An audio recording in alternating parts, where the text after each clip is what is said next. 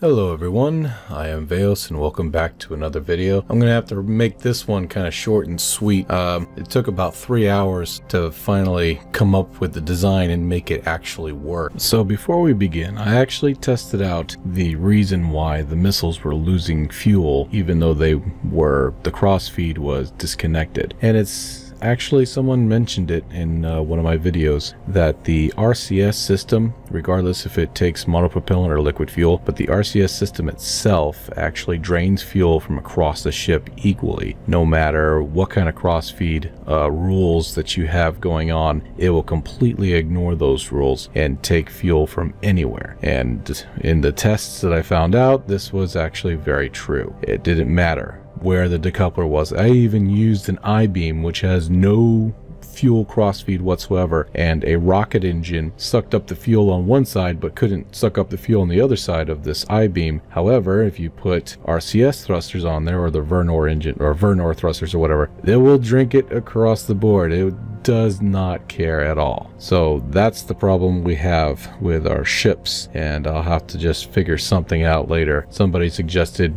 putting fuel lines from the ship into the missiles or torpedoes, so that might be something we'll figure it out anyway. But there was an idea that I had to make a type of, best way to describe it, it's like a flak missile or a shrapnel missile. The missile would approach its target and then explode, and a bunch of shrapnel would go everywhere like a shotgun effect. This idea was to take down like incoming missiles or take down drones or smaller fighter craft. I don't think it would be very effective against larger hull-plated vessels, but I could be wrong. We all know how dangerous fireworks are, so maybe I'll test the weapon on a larger craft later on. But some of the designs I was working on at first was something that I've worked on before years ago, which was like a self-destructing missile that had I-beams inside of it, that once the missile self-destructed, the I-beams would go everywhere, and at 400 meters per second could cause a lot of damage. That was one idea, but I noticed that it wasn't working very well. You had to get right up to the target, and even then the I-beams going at that speed hitting a smaller, sturdier target would just bounce off most of the time. The other idea I had was to actually use robotic parts, and I know how buggy robotic parts can be, so I figured maybe if they opened up next to each other, it would create a type of Kraken missile that would wiggle and shake and eventually